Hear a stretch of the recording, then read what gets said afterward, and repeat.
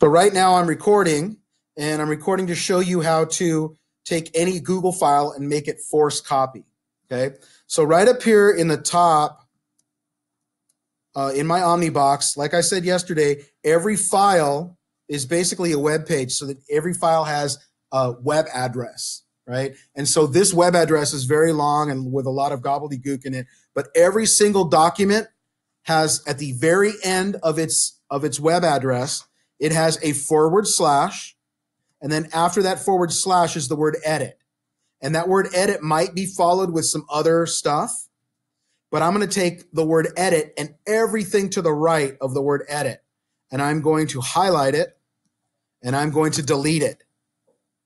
And I'm going to replace what was there, edit, and then whatever might have been behind it, with the word copy. And then I'm going to highlight that.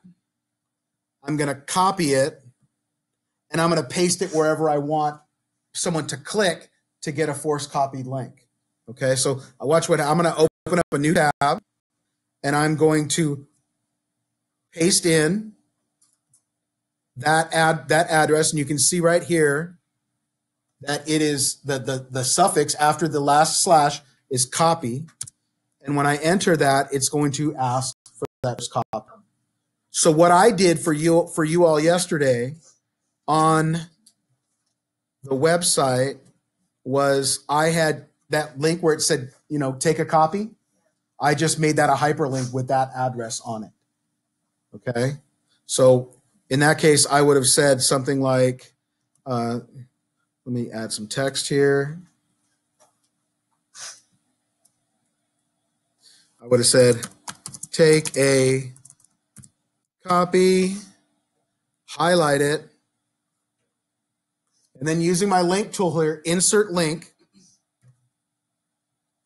I would just paste in that address, and you can see it ends with copy, and apply. And so now anyone who's whether you're in a Google site, which I had you click from, or in a Google Doc, or in a in a Google slide deck, wherever you have that link, right? Someone clicks on that, and they are asked if they would like a copy of whatever that thing is.